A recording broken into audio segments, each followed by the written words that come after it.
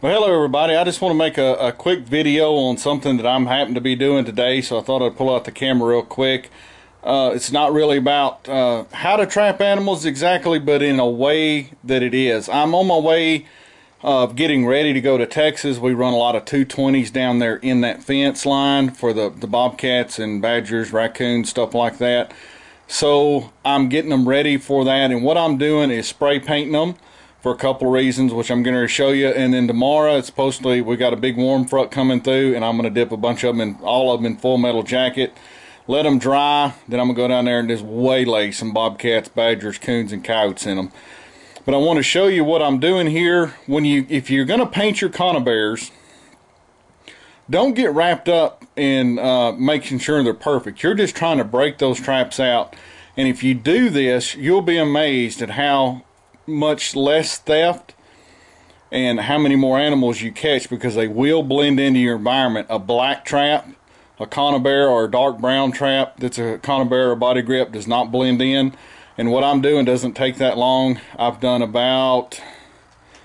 probably done about 22 dozen today, and I'm doing what I'm doing since lunch, and it's about 4 o'clock right now. So what I'm doing is not taking a lot of time, but it'll make a big difference on my catch when I get down to Texas.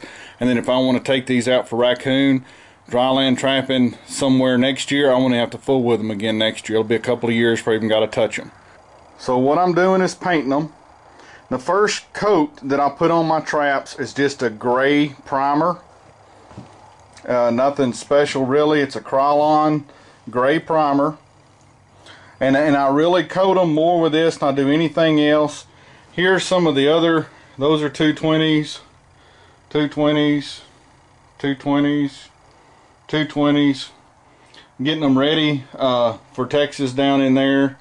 And like I said, we run a bunch of traps when we go down there. But the reason I want to show you this is most people will have a trap that looks like this. And this has just been dyed. I haven't used these in several years, and so when I know they're going to be setting up for a while, I just put them in logwood dye, and I can boil a bunch of them in a hurry.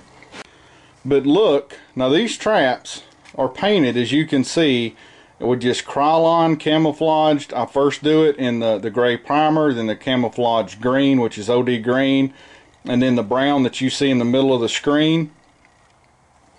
Now the other conibear in those natural colors, look how that thing stands out. Now if you're having a bunch of theft problems or whatever on your line, that could be part of the reason. Another thing is, if an animal's going down a trail and he's not really paying attention, he's going to really get a hold of that because it stands out. It's not natural. There's nothing black. Just because it's night, it doesn't matter. By spray painting these this way, it gives me a way to break these traps out so it doesn't look like a solid square. When I'm going to put these, you can see all the different colors, which it's just 3 really, just the gray, the OD green, and the brown, but it makes a big difference on the catch. Now for your beaver trappers, this is the way I always do my conibears for that too, but I don't dip them in full metal jacket because a full metal jacket is not meant to do that.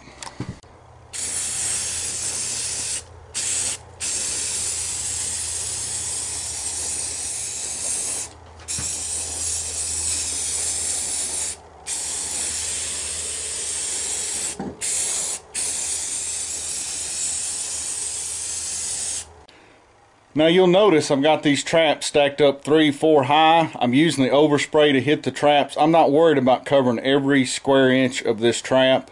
I'm just trying to get enough fuzz and overcoat and stuff like that to break the outline of that trap. If you're going to be dryland coon trapping, auto trapping, anything like that, if you want to have a up in your catch, this is a simple way you can do it before season without changing your style of trapping, and you'll definitely catch more fur.